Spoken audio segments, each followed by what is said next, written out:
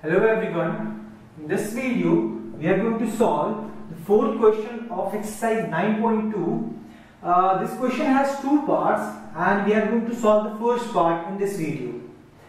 Question says it is given that P is a point in the interior of a parallelogram ABCD.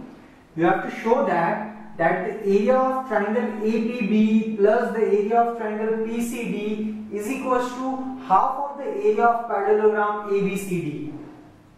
Now, this is a parallelogram given to you ABCD, in which the opposite sides must be parallel. Parallelogram has equal and parallel opposite sides. These two sides must be equal and parallel, and these two sides must be equal and parallel. You have to prove that the sum of the area of these two triangles DPC and APB, the sum of these two triangles is equal to half of the area of this parallelogram. For that, what you have to do is, first of all, from this point P, you have to draw a parallel line with this DC. Okay, so let's draw a parallel line. So let's say this is the parallel line cutting AD at M, cutting BC at N. So we have to do a construction here, and the construction is draw a parallel line MN parallel to DC, and MN should pass through P. Okay, now it should be a bit higher. Okay, it should cut here. Now in this quadrilateral M N C D, so in this quadrilateral we know that this line is parallel to this line by construction, and because these two lines are parallel in a parallelogram, so clearly these two lines must also be parallel. Okay, so in first case MN must be parallel to DC. This is our first equation, and because AD is parallel to BC, parallel lines of parallelogram, therefore MD must be parallel to NC. This is our second equation. Obviously, these complete lines are parallel because these are the parallel lines of a parallelogram. So obviously these two segments must also be parallel. Okay, this is our second equation. So if I compare by using equation first and second,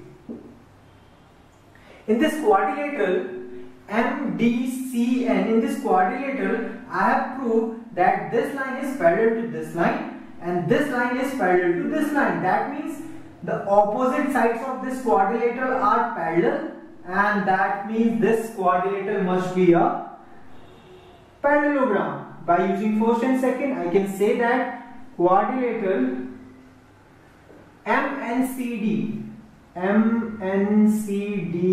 is a parallelogram.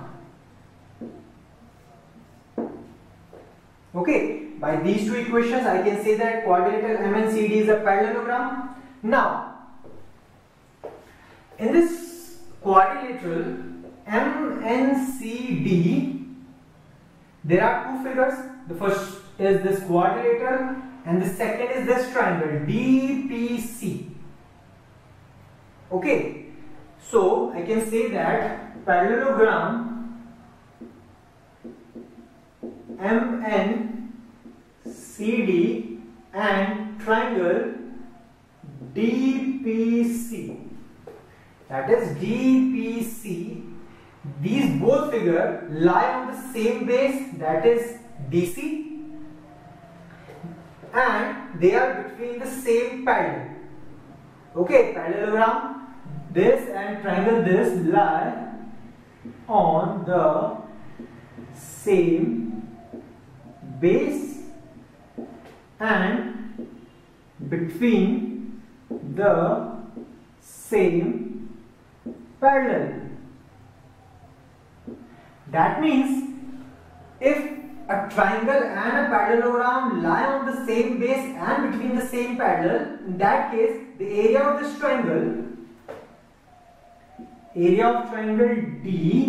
DPC must be equals to half of the area of this parallelogram, MNCD. This is our third equation.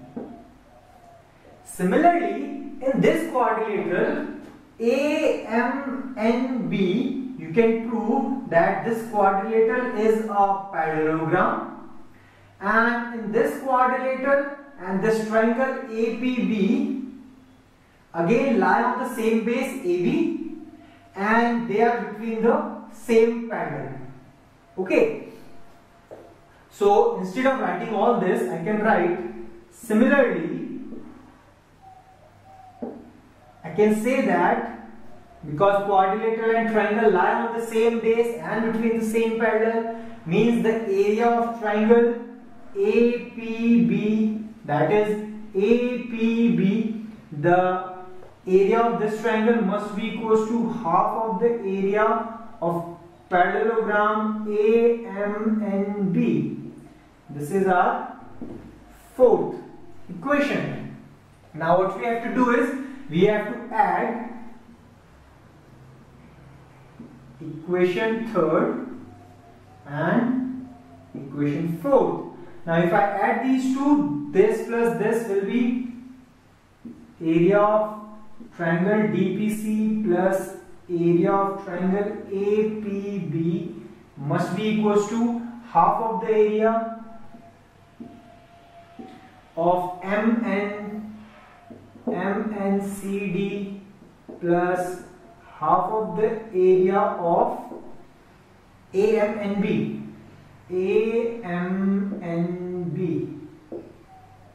Okay, so now adding these two equations, I'll get this. So this is same as this. PCD is this PCD, and APB is this APB. That is equals to half of the area of parallelogram ABCD, and these two parallelograms when added, or you can say when combined, will give this complete parallelogram. So area of this is PCD plus area of APB will be equals to half of the area of ABCD. So this is how you can prove this particular question. I hope you have understood how to solve this.